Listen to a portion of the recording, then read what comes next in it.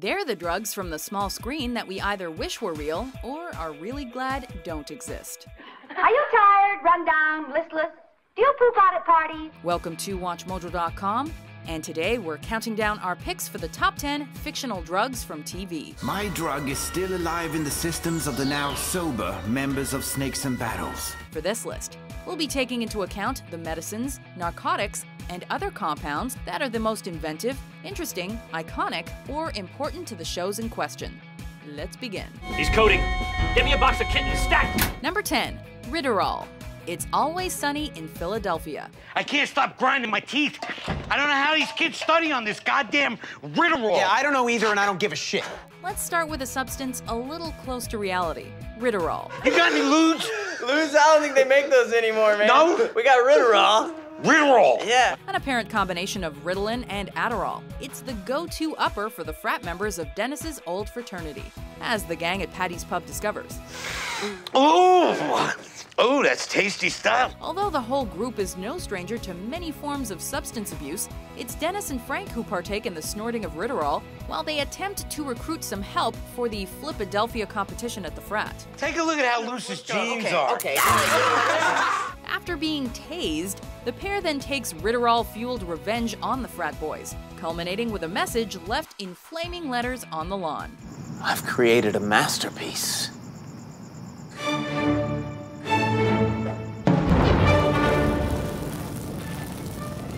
Wow! Number 9. No Molestol. The Venture Brothers. Hey, boys, I'm all out of meds. And the OSI folks, they don't seem to be answering my calls, so I'm getting a little antsy. When the only man willing to be a bodyguard to you and your two sons is your former archenemy and a pedophile who has allegedly molested said boys, by the way, then the answer to your problems is no Molestol. No. Sergeant Hatred's drug of choice was developed by his former employers at the Office of Secret Intelligence to allow the profoundly disturbed man to perform his job, protecting the Venture family by keeping his urges in check. You're not allowed to arch just without him. Who's arching? I'm trying to watch a movie. The withdrawal symptoms can be pretty severe though, including sweats, dark thoughts, growing large breasts, and the desire to drink men's fragrance products. I'm drinking, I don't know, it's awful. I think it's Axe Cologne, or maybe the CVS equivalent, I don't know. Number 8. Hydromel. Doctor Who. The only power he has is in the control of the hydromel. Without that, we're all dead. Be careful. Although hydromel is the French name for mead, the one featured in the Whoniverse is far from honey water. This phosphorescent compound staves off the effects of Lazar's disease, which is similar to leprosy. He's delirious. He needs hydromel. There isn't any to spare. But he's dying. So why detain him?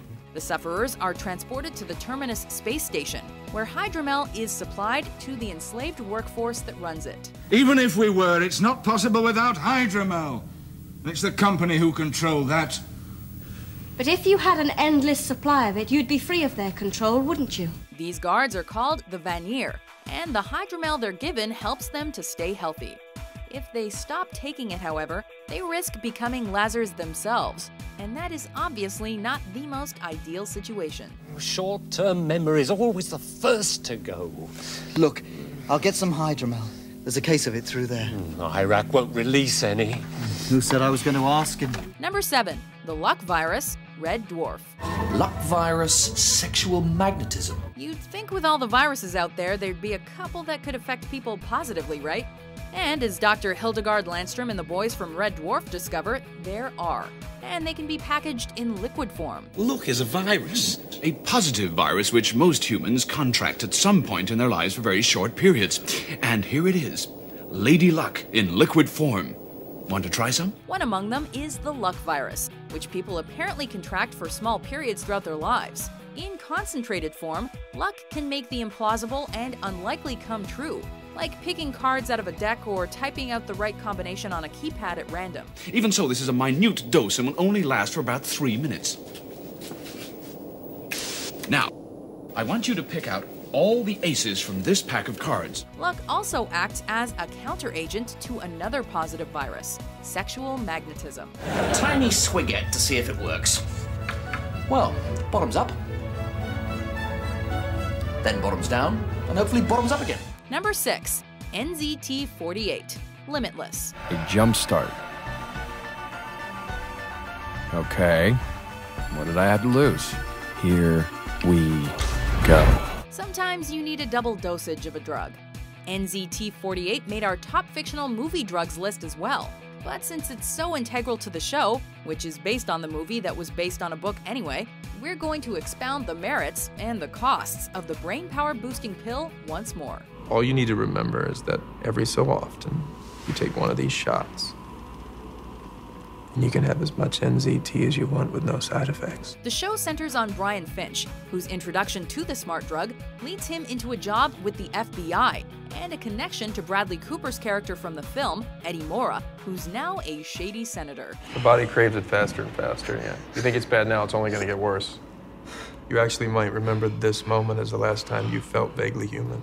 Although Mora supplies Brian with a drug that counters NZT's harmful side effects, Brian's work and his acquaintance with the senator bring their own risks. But I know the research is in there. I just gotta get back inside and find the records.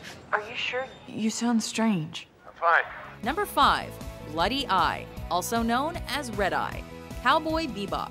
Premium Red Eye. You're a buyer. You know the score. Check it out. Is that real Bloody Eye? A designer steroid-like drug created by the interplanetary crime network simply called the Syndicate. Bloody Eye is appropriately administered through eye spray, tinting the user's eyes red and giving a crimson tinge to their vision. Yeah, keep those eyes open. Like most steroids, it enhances physical strength.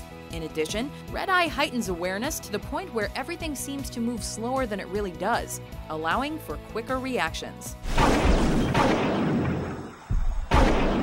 It doesn't help if the user can't see their opponent's blows coming, however.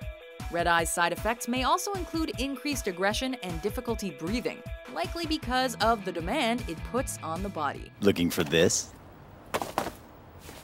Do you know how much you're worth? What? Number 4. Focus In. The Simpsons. I'm afraid I'll have to expel your son. Unless you're willing to try a radical, untested, potentially dangerous... Candy bar? No. It's a new drug called Focus In. A series as satiric as The Simpsons is bound to invent a few drugs for its purposes, both legal and otherwise. Whether it's the fictitious Flintstones chewable morphine or the memory-altering Repressidol. Remember your first day at school? Not as long as I keep taking these. Our pick, Focus In, is recommended by Principal Skinner to treat ADD. When Bart's antics go too far, Marge guilt-trips her son into trying it. A drug? I know Bart can be rambunctious, but he's not some hyperactive monster. Give me an F! Give me an Art! Lord. While it seems to work fine initially, Bart soon becomes paranoid, believing that satellites owned by Major League Baseball are spying on him. They have it now. And who are they, exactly? Who else? Major League Baseball. Marge, I think Bart's gone crazy. However, since MLB satellites really are monitoring everyone, the drug's actual merits are debatable. It's clearly not for everyone, though, as evidenced by Homer's extremely twitchy reaction. Number 3. Chemical X, the Powerpuff Girls. But Professor Utonium accidentally added an extra ingredient to the concoction, Chemical X. Besides sugar, spice, and everything nice, Chemical X is what makes the Powerpuff Girls so, well, powerful. Hi! What's your name? A sort of catch-all mutagen. The black, opaque liquid is a recurring plot device, often giving rise to villains of the week, as well as some of the trio's most ardent foes, such as MojoJojo. Do you really think I would harm my own father? Who received his increased intellect and green skin in the same accident that created the adorable titular superheroes. I wasn't born a supervillain chimp with an oversized brain, you know. Evil geniuses are made, not born. And it was Professor Utonium who made me what I am today. You'd think that with all the mayhem it's caused, Professor Utonium would keep it under better guard. Girls! Girls, where are you? You were right. We should try and stop Mojo, and I know how. I whipped up an antidote to Chemical X. It'll do away with his powers. Girls! Girls! Number 2. Vitamita Vegemin. I Love Lucy. It's so tasty, too. In what may be one of the most well-known episodes of I Love Lucy, Lucy manages to finagle her way into appearing as a spokeswoman for a TV commercial. He said to tell you that he's very sorry, but they've already hired another girl to do the commercial, and they won't be needing you after all. Goodbye. The ad is for Vitamita Vegemin, a health tonic containing vitamins, minerals, meat, and vegetables. Everything a body needs. The answer to all your problems is in this little bottle. As Lucy and the director soon discover, however, it also contains 23% alcohol. Vitamita Vegemin contains vitamins, meat, vegetables, and minerals. After sampling it several times for numerous takes, Lucy becomes progressively sloshed and slurs her way through the sales pitch, memorably mispronouncing the many-syllabled product's name. So why don't you join the thousands of happy, peppy people and get a great big bottle of Vitamita. Before we reveal our #1 pick, here are some honorable mentions. Who supplies you with vertigo? Tell me now and you live. Please! He'll kill me! Sadly, Timosil has been discontinued. The sense of wellness it created in relationships was merely the first sign of complete pituitary shutdown.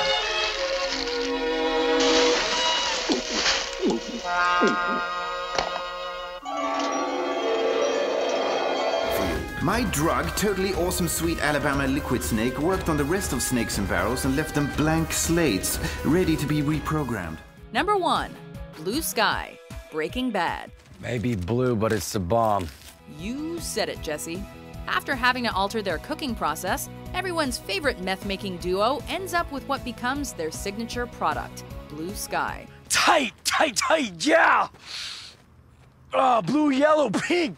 Whatever, man, just keep bringing me that. Behind the scenes, the blue coloring was designed by the writers to make sure Walt and Jesse's meth was distinctive. But in reality, blue meth, while possible, is unlikely to be as chemically pure as theirs is purported to be. Yeah, exactly, the blue stuff. You had it too? Yeah, bro. I wish I never even heard of it. It was like lighting my whole head on fire. Yeah, this stuff will burn you down. Then again, the Big Blue, Blue Magic, and Frings Blue, as it's also known, may just be further testament to the great Heisenberg's chemistry skills. You'll feel parts of every mountain. Do you agree with our list? Felicitas populi, commonly known as luck. What's your favorite fictional TV pharmaceutical? Sugar, spice, and everything nice. For more body chemistry altering top 10s published every day, be sure to subscribe to WatchMojo.com.